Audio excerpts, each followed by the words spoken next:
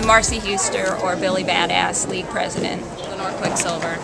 Hi, I'm 86er of the Post. Are either given or thought up by skaters' style, their personality, the way they do their thing. So usually they're given.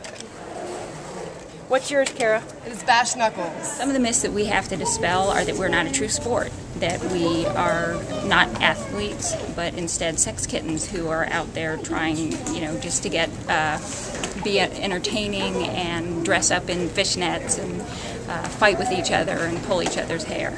I like playing roller derby because it is extremely empowering and it's just a lot of fun. I like roller derby because I can get out there, skate fast, hit hard, and know that I'm putting my all into something. I like the teamwork. I like everything coming together, for sure. It's a great feeling to win. Some of the benefits of roller derby are the teamwork and getting to know how to work together cooperatively. It is a rigorous workout.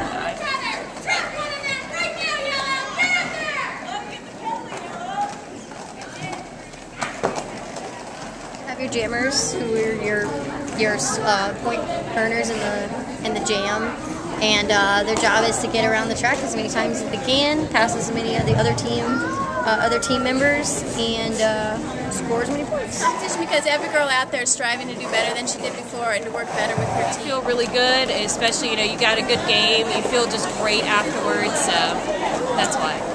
Competition with yourself and keeping yourself motivated to keep going, along with helping your team out, and oh my gosh, it's a lot of work, more than you think it's going to be, but it's good.